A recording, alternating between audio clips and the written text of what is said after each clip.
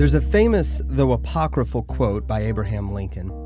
Speaking about Kentucky at the outset of the Civil War, the president said, "I hope to have God on my side, but I must have Kentucky."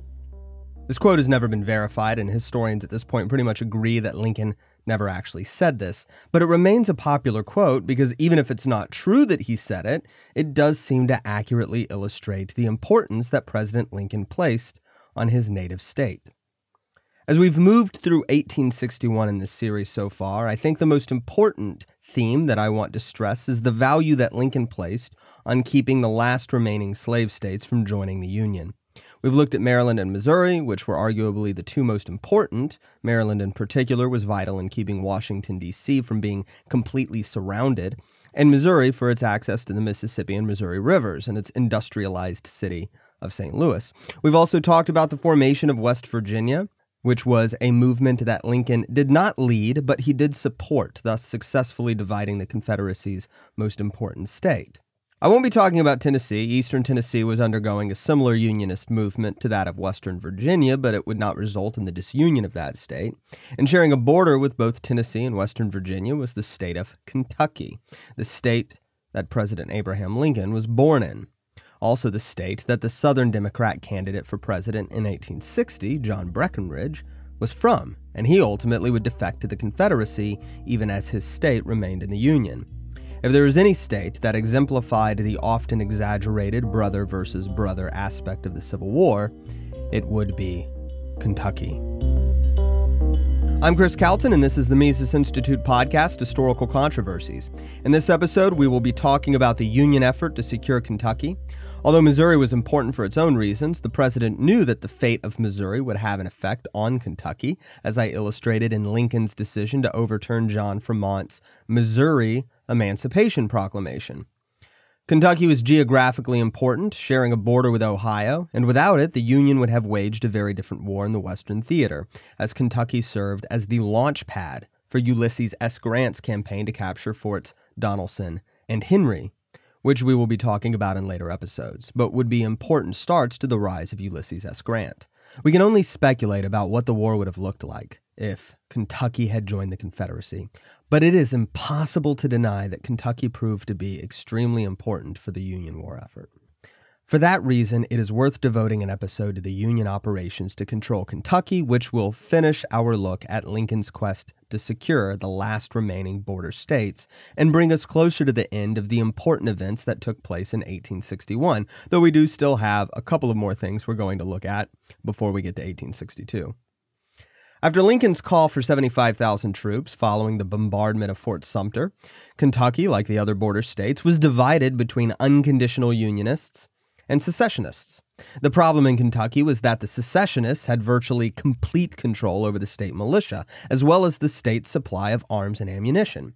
This concerned one citizen of Kentucky named William Nelson, a lieutenant in the United States Navy, so he arranged a meeting with President Lincoln. At the meeting, he proposed a plan. Lieutenant Nelson told the president that he wanted the federal government to ship him muskets to be put in the hands of the Union Home Guard in Kentucky. If he got enough guns in the hands of the Unionists, they could prevent the secessionists from taking the state over for the Confederacy.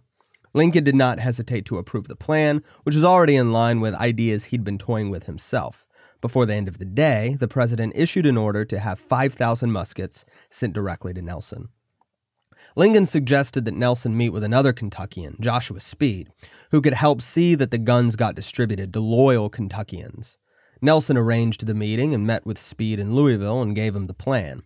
The two booked passage on a train to Frankfort that day, and Nelson made it clear that he wanted his plan to be kept secret. "I do not wish you to speak to me on the cars this afternoon as we go to Frankfort," he told Speed. "If you do, I'll insult you." During the train ride, the pair pretended not to know each other, but they arrived in Frankfort and held a meeting that night. They were moving quickly. There were a handful of prominent Kentucky Unionists at the meeting, but the most prominent was probably John Crittenden, who had proposed the compromise plan to try to stave off secession by guaranteeing the right to slavery, including a constitutional amendment that eventually became the Corwin Amendment, which I talked about in an episode at the very beginning of this season. The men at the meeting each had a list of names that they could provide of loyal Kentuckians who could be trusted with the Lincoln guns, as they became called. Again, Nelson stressed the importance of keeping the plan secret until all the guns were distributed. As the meeting adjourned, one of the attendees suggested that this might have been the most important meeting to have ever been held in the state of Kentucky. This plan was executed with startling speed. The guns arrived quickly and were rapidly distributed, with focus being on northern and central Kentucky, where there was the strongest Unionist presence. Within a week of Nelson's meeting with Lincoln, the Union Home Guard was running drills in various places throughout the state, but the sight of the Union men drilling with firearms was hard to miss, and as quickly as the guns were distributed, news of the Lincoln guns spread throughout the rest of Kentucky.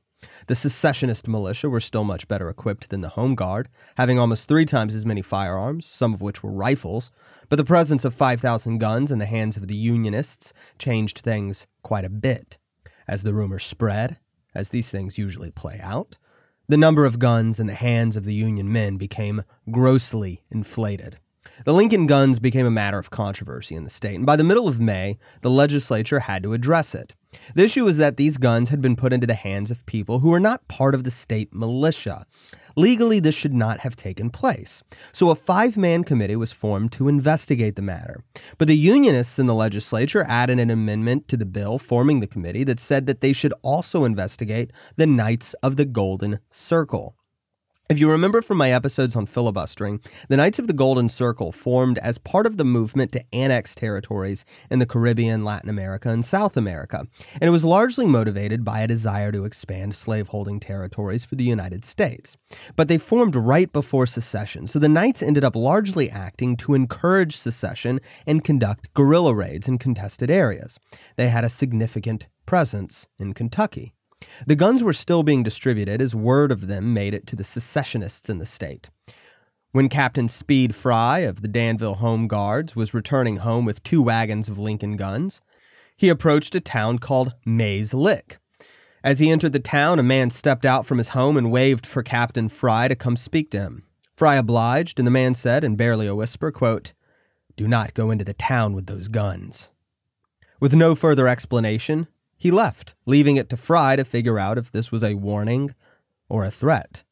Fry and the other men with him decided to ignore the warning, and they went into the town and stopped at a hotel for breakfast, and Fry stood as the lone sentry over the wagons while the other men ate. A crowd formed around the wagons, and one man stepped forward and asked Fry if he should take the guns. He was saying this as a veiled threat. Fry stood his ground, saying, quote, "There they are. Take them." Basically, he was saying, "I dare you." The man backed down, and the men resumed their travel. In the afternoon, they came to another town, Millersburg, which was known to be a hotbed for secessionists. They anticipated trouble, but the only thing they got was an old woman who shook her fist at them and yelled, "If I was a man, I would not let them guns pass without taking some of them." Ultimately, the guns reached their destination without incident, and they were distributed to the Union Home Guard. Most likely, the secessionist element in the state was never as strong as people like Lincoln and Nelson feared.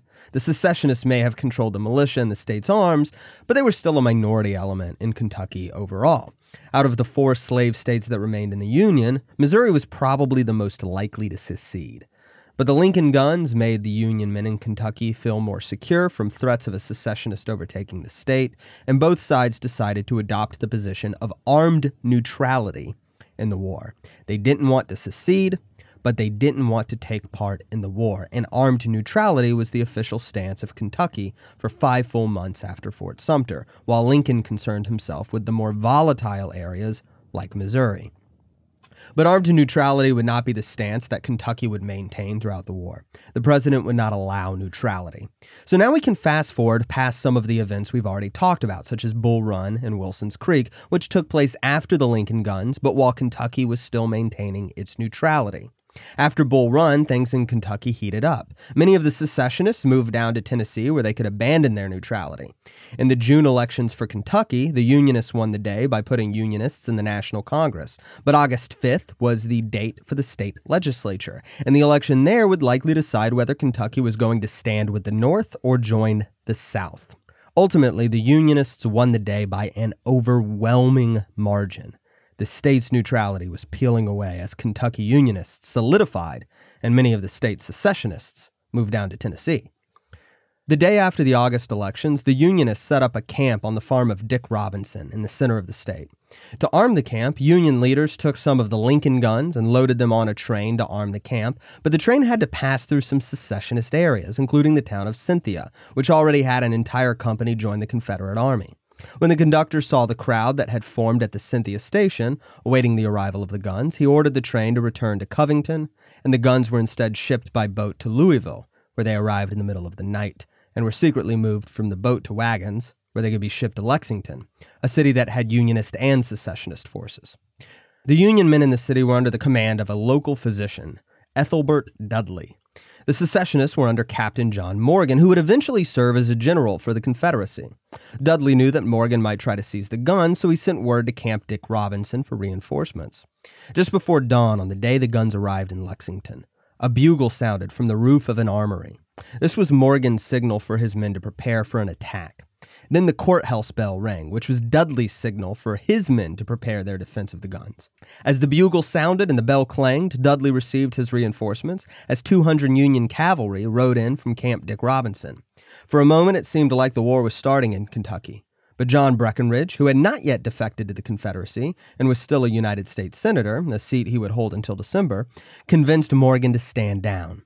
Once more, the tense situation with the Lincoln guns ended anticlimactically, as they were transported to Camp Dick Robinson without bloodshed. On September 2nd, the newly elected Union legislature met in Frankfort. The governor of the state, Beriah Magoffin, was more inclined to sympathize with the South, but the legislature was now so thoroughly Unionist that they had the votes to override the governor's veto. But Governor Magoffin tried his best to keep the legislature from abandoning neutrality. Like other border state politicians, he brought up the crimes of the federal government. He also said that both Camp Dick Robinson and the Lincoln guns were illegal, and the legislature should correct this. And following the reasoning of other conditional Unionists, he referred to the war as, quote, an unconstitutional war of coercion against the South, and that, quote, I protest against all and every one of the president's usurpations and unconstitutional and illegal acts, end quote. But Magoffin's speech was of little relevance at this point. Kentucky may have still been officially neutral, but the Union Army had already incorporated it in its plan to wage a three-pronged war against the South. General Leonidas Polk was occupying 2 towns in western Kentucky by September 3rd. Ulysses S. Grant was just on the other side of the Kentucky border in Cairo, Illinois, and he had already sent a request to John Fremont, still commander of the Department of the West at this point, for permission to move into Kentucky and occupy Paducah. Neutrality was becoming more and more of a facade as the Unionist legislature tolerated the U.S. Army's use of its state as a gateway to the Confederacy. Finally, on September 17th, the veil of neutrality was abandoned completely. Confederate General Buckner moved into Kentucky from Tennessee and was moving toward Louisville. One of his scouting parties burned a bridge that ran across the Salt River, and the city of Louisville, only 30 or so miles away, was feeling threatened. On September 18th, it was clear that Buckner was advancing toward the city, and as the information spread, the numbers of Buckner's forces became exaggerated. 7,000 men, the rumors said, were marching directly toward Louisville. General Robert Anderson, the same man who defended Fort Sumter, was the commanding officer in Louisville, but he had almost no men at his disposal to counter an invasion from Buckner. Anderson called his subordinate officers to a meeting at 9 p.m., and he asked them how long it would take to call up the militia. They told him 2 hours, and by 11 o'clock, 1,800 Union men showed up to defend the city. They came under the command of General William Tecumseh Sherman. More requests were sent to other areas to try to get as many soldiers as possible, and Anderson wasn't disappointed. Over the next couple of days, troops from Illinois, Ohio, and Indiana had all arrived in Louisville to protect the city. During this time, Sherman came to the burned bridge and concluded that Buckner had not been planning an advance at all, and he set some of his men up to fortify the area around Muldraw's Hill. There had been Confederate activity in the city, but the rumors exaggerated it greatly enough that the Union forces were able to concentrate non-Kentucky troops in the state without looking like an invading force itself, which was how the Missourians, by contrast, had seen the Union troops there. Kentucky's stance of armed neutrality was at an end. While Louisville was preparing for an invasion, political arrests were taking place, just as they were in even more solidly Union states throughout the North. The most significant arrest to take place during the Louisville Panic was former Kentucky Governor Charles S. Moorhead. Morehead was not a secessionist. He was elected governor as part of the Know Nothing Party, and in 1860 he supported John Bell, the constitutional Unionist candidate. As he campaigned for Bell, he even traveled to some of the Deep South states to give Unionist speeches. But he was a slave owner, and more threateningly, he believed that the best way to bring about the reunification of the country was to recognize the Confederacy and maintain peace. After the Lincoln administration started to carry out political arrests and suspend habeas corpus, Morehead vocally criticized these policies. He was a Unionist, but he was not falling in line with the pro-war administration, and for that reason, he was to be arrested. His arrest came the day after General Buckner's advance into Kentucky. The U.S. Marshal in Kentucky, A.H. Sneed, went before the Justice of the Peace in Louisville and asked for an arrest warrant to be made out for Morehead on charges of treason. The justice complied, and Sneed made the arrest just after midnight at Morehead's home. The next day, a circuit court judge in Louisville issued a writ of habeas corpus. Sneed responded by immediately sending a wire to President Lincoln asking him how to handle the situation and informing him of the Confederates that were supposed to be advancing to Louisville. Simon Cameron, Lincoln's Secretary of War, sent the response.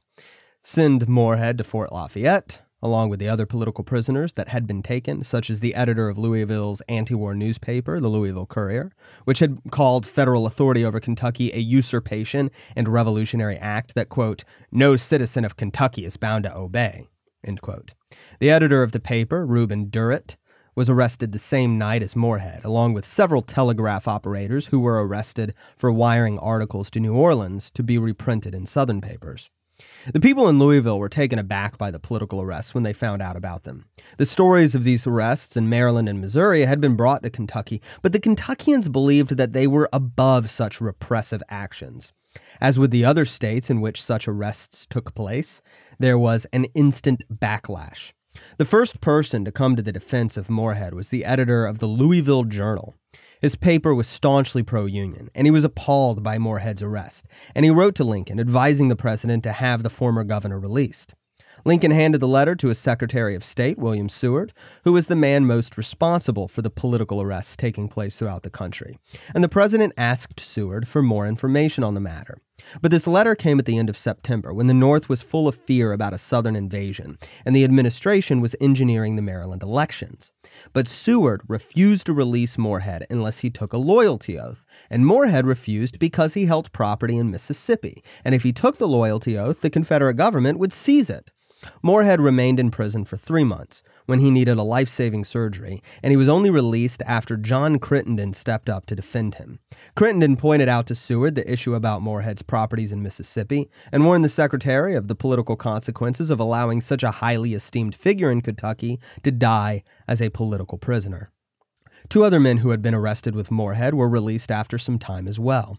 The editor I mentioned earlier, Reuben Durrett, convinced Seward to release him by personally writing him a letter telling him the story about his wife's failing health, which apparently moved Seward enough to set him free. Another prisoner, a telegrapher named Martin Barr, refused to take a loyalty oath and stayed in prison for 6 months before finally being released on parole in March of 1862. Eventually, the United States Senate would ask the president to provide all the information he had on the arrests of these figures, and Lincoln refused, writing back that it was, quote, not deemed compatible with the public interest to furnish the information desired, end quote. The Senate never received the information they requested. Hundreds of arrests took place in Kentucky after these first few in Louisville. This policy drove Kentuckians to Tennessee to join the Confederacy in large numbers. The policy was very much a guilty until proven innocent situation. If anybody was away from home, the running assumption was that they must be traitors who've joined the Confederacy. And if anybody was seen traveling southward, it was assumed that their destination was Tennessee. The Home Guard was ordered to stop any man they saw traveling in a southward direction. One of the men arrested for the crime of traveling in a southward direction was none other than James Clay, the son of Henry Clay. Like Morehead, a writ of habeas corpus was issued, by the same judge in fact, and Robert Anderson in Louisville wrote to President Lincoln to receive orders. Seward answered on Lincoln's behalf, saying that Anderson should ignore the writ unless either of 2 loyal Kentuckians, James Guthrie or James Speed, vouched for him. After Anderson consulted with them, they released Clay on a whopping $10,000 bail and scheduled his treason trial for January. The trial never ended up taking place. 3 members of the Kentucky legislature were also arrested for moving southward from Frankfort. These were delegates from secessionist areas, but after they were arrested, the legislature sent a delegation to secure their release. Many of the people arrested were essentially nobodies. They were poor, they had no knowledge of the Union operations, and they could offer little service to the Confederacy if they even joined. But for some suspicion or another, they would be arrested and sent to Fort Lafayette and released upon taking a loyalty oath. When they were released, transportation back to their home state was not provided, and some of them were so poor that they had trouble even making their way back home. Eventually, a commissioner appointed to look into the cases of the poor Kentucky prisoners intervened, telling Seward, quote, "I think we can fill all our forts with much better men, who are much more dangerous than they." End quote. Basically, Seward was having arrests carried out against anybody who had the slightest bit of suspicion, with no regard to the value of the arrests. A more significant arrest was carried out for Richard Stanton, a former congressman, who was arrested by William Nelson, who now held the rank of general. Stanton and 6 others who were arrested with him were sent to Fort Lafayette. He didn't even know why he'd been arrested, but his crime was that he wanted to stay neutral in the war, but he had opposed the introduction of the Lincoln guns that Nelson had carried out. He was released on the day after Christmas, after James Speed, the man Lincoln connected with Nelson to distribute the gun, and William Sherman, among other people, wrote letters to the president to defend Stanton's loyalty. Just as I detailed in previous episodes for other states, newspapers were the primary targets for political arrests. Obviously, secessionist papers were targeted, but any paper who was anti-war, pro-neutrality, or critical of the administration was suspected of treason. If you did not fully support the war and everything done in the name of the war, you were a secessionist. There was no room for a middle ground. Numerous papers were shut down: the Henderson Reporter, the Lexington Statesman, the Cynthiana News, the Frankfort Yeoman. But the most famous paper to be shut down was still the Louisville Courier. In mid-September, a copy of the Courier was sent to William Seward, who passed it along to Montgomery Blair. Seward suggested that Blair halt the circulation of the paper. Blair was happy to comply, and on September 18th, he sent an order that, quote, "The Louisville Courier, found to be an advocate of treason, be excluded from the mails and post offices of the United States." End quote. Marshal Sneed received the order and took the initiative of going further, shutting the paper down entirely. He also tried to arrest the owners of the paper, but one of them was away at the time, and word of the paper's shutdown reached him before he returned home. Knowing that he was in danger, he went straight to Bowling Green, where he could be protected by General Buckner, and he relaunched the Courier. The Louisville Courier was an anti-war newspaper that took opposition to the oppressive policies of the Lincoln administration. The Bowling Green Courier, after all of this, was an adamantly pro-Confederacy paper. In November, a group of Kentucky secessionists met in Russellville, Kentucky, where they held a secret convention. Similar to the Unionist movement in Western Virginia, Kentucky's secessionist towns sent delegates to the convention to decide how to respond to Kentucky's place in the Union. The delegates there passed a resolution saying that the President and Congress, quote, "have substituted for national liberty a centralized despotism found upon the ignorant prejudices of the masses of Northern society. They have turned loose the unrestrained and raging passions of the mobs of fanatics." End quote. They then declared Kentucky to be an independent state. But these delegates couldn't speak for the entire state. In my view, for what little that may be worth, I do believe this is the one thing that the Western Virginia folks did right. Not in the sense that you have to agree with it, but in the sense that it was more effective than what everybody else did. They were the only people who were dedicated enough to their cause to actually secede from their own state. The Kentucky secessionists, as far as I know, made no attempt to establish themselves as a new and separate state.